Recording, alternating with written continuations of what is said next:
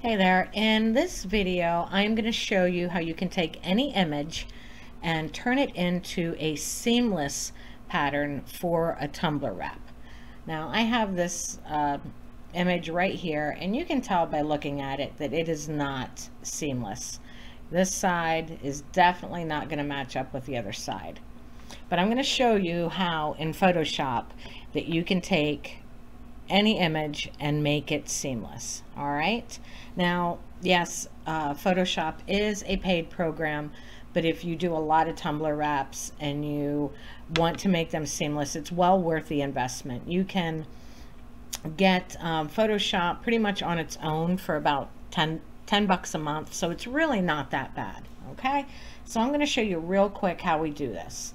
Now you want to make sure that your image is sized for your tumbler right away, when you bring it in here. So this image is 9.3 inches wide by 8.2 inches tall, exactly what I want for a tumbler.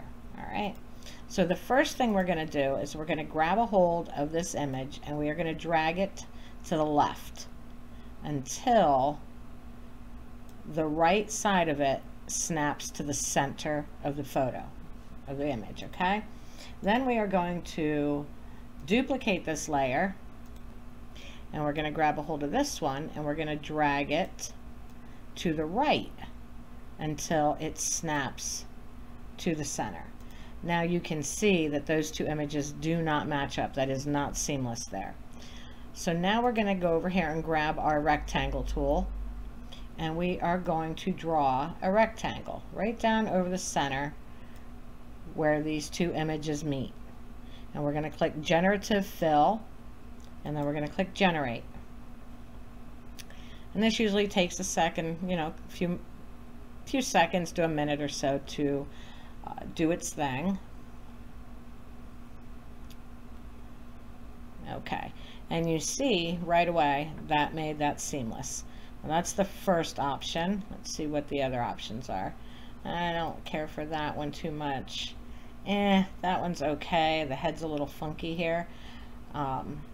If you don't like any of them, you can just click Generate again, and it'll give you 3 more options. All right, let's see. All right. Yeah, see, we've got a headless turtle, but we had a headless turtle. He was cut off. So overall, it blended this really well. Okay, in fact, I am going to now change this to a lasso, and I am going to go down here and I am going to select this darn sea turtle who's all kinds of wonky, and I am going to click Generative Fill, and I'm going to write sea turtle, and now I'm going to click Generate. Let's see what happens. All right, we might get a nice looking sea turtle, we might not. Well, he looks much better than the other one did. So there you go. And we made this seamless. We got a better sea turtle out of it. In fact, I think I'm going to go up here and I'm going to take this guy because he's got like a fish tail but a sea turtle body, and we are going to turn him into another sea turtle. Hit Generate. So not only can you make your images seamless, if there's little things that you need to fix, you can do that too. And we'll see how it does with this one.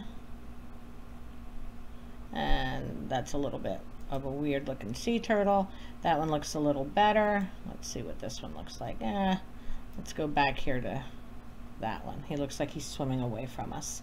Okay, so anyway, once you have it, let's check this. See, I think I like that sea turtle best. Okay, so let's keep him and that one. Once you have everything the way you want it, you're going to go over here and select all your layers, and you're going to select Merge. Okay, now once you have them merged, you're going to go Control A to select your canvas, and then Control J to duplicate it. And we're going to go over here and delete the first layer, the original layer. So now we have our new layer again. Okay, and we're going to repeat the process. We're going to move this one over until it snaps in the middle. And again, we're going to duplicate the layer and we're going to drag it to the right. And now you see it all matches up perfectly. So once again, we are going to merge these, and now we can export that as a PNG. And let's go sea turtle test. All right, we'll save that.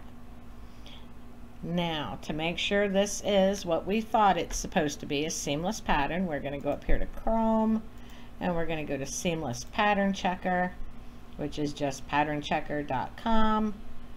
And let's scroll down and find that sea turtle test. And it is, in fact, a seamless pattern on the sides. We don't have to worry about the top or bottom because this is for a tumbler. So the top and bottom is completely irrelevant when it comes to a pattern. It's the sides we have to worry about. And you can see that it looks really nice. It looks seamless, and it's going to look seamless on your tumbler. So that is how you make a image that isn't seamless in Photoshop. If you have any questions, drop them in the comments and I'll answer them as soon as I can.